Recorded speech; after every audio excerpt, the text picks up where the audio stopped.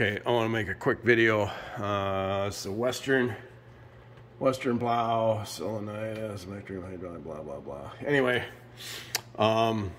it wouldn't go left or right toward the end of last winter. So, you know, I go on YouTube University, found out, didn't really find out too much. There's so many different models of these.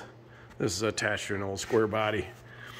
But I went to the Western dealer in a nearby town, and there's two poppit valves and a crossover relief valve, which is your kick out. If you catch an edge, it kicks it out so you don't bust something.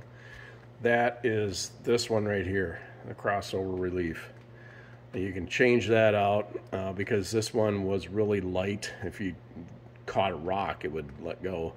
It was a pain in the ass. So then shortly after that, it didn't want to go, it'd go right, but it wouldn't go back left. So I changed this out. There's a little chuck ball in there. You can get a package of two. It kind of comes in a whole kit from Western. The two poppit valves and the crossover relief valve. They're in directions, pretty easy to do. Change this out, screw it out, keep track of the little ball in there. There is a ball that comes out. If it comes out, have a magnet handy to pull it all out. The spring, the check ball, and there's another little piece in there. But anyway, be careful taking that out. Anyway, I changed this out, cured the problem for a while.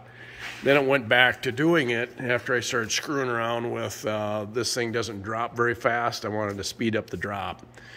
And if anybody knows what adjusts that, let me know. I think it's this. I can't really find it on YouTube. But anyway, this poppit valve, there's another one on the back side. Change that one too. That's what I found out.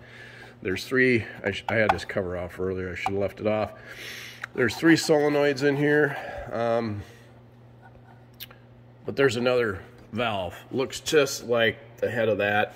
Change that one out too, because it would go to the right, but wouldn't go back left, the opposite. So anyway, I changed that one out. I had it on hand. I didn't realize there was another one back here. I just thought it was an extra one.